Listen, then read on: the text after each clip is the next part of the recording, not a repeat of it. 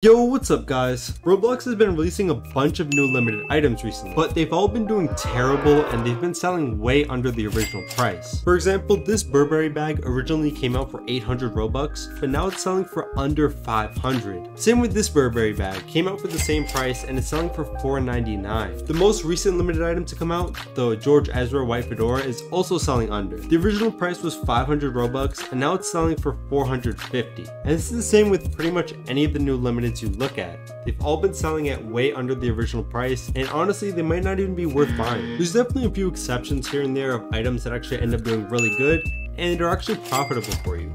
But for the most part, all these new limited items have been failing and selling way under that original price. Personally, I like to buy all the new limited items that come out, but if you look at the selling prices of them, they're all just doing terrible and they're really not worth buying for the most part.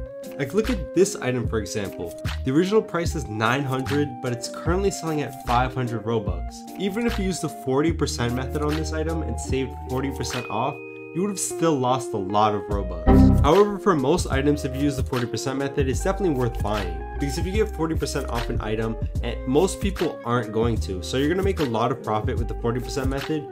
But if you're not using it, honestly, I don't think I recommend buying new limited items that come out. Like these new 8-bit items for example, I honestly don't even think they're worth buying. I genuinely think that every single one of them is actually going to fail and are going to end up actually making you lose profit. Even though some of them are really cheap, I still think they're going to be selling way under and you're going to end up losing if you buy them. If you use the 40% method, obviously you're pretty calm on anything you buy. The 40% method can make you so much profit, so I definitely recommend it if you do want to buy the new limited items that come out. But even if you look at some of these older limited items that have been out for over a year now, even these items are doing terrible.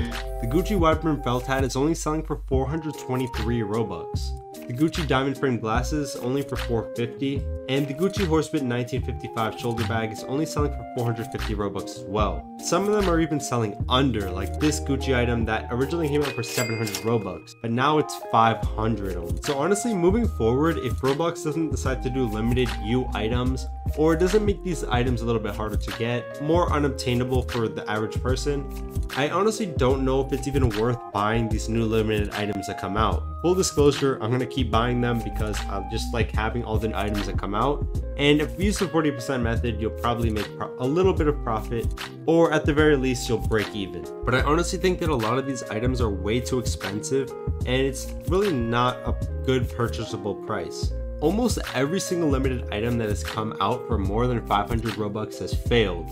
Basically all of these Burberry bags failed and they were all 800, but there's only 2 that are selling over 800, which is kind of crazy. The Gucci Glam Rock shoulder pads, which were 900 each, both are failing. One is at 500 and one is only at 800. The Vans North Face snowboard is only 600 now. The original price was 500, so you maybe made a little bit of profit, but if you sell it, you end up losing Robux. The Gucci Feather and Crystals item that I mentioned earlier obviously is failing. Originally came out for 700, now it's only 500. Same with the Gucci guitar case, which was originally 900 and is now only 440 Robux. And there's definitely a lot more of these items that I just didn't mention that failed that were over 500. So what I'd probably recommend for you guys is maybe buy the cheaper items that are selling for under 500, but the ones that are over are probably not worth buying. If you use the 40% method, it might be decent, but without it, it's definitely terrible. I definitely think these 8-bit items are going to tell us a lot about future limited items because they're the first non-sponsored limiteds in a long time.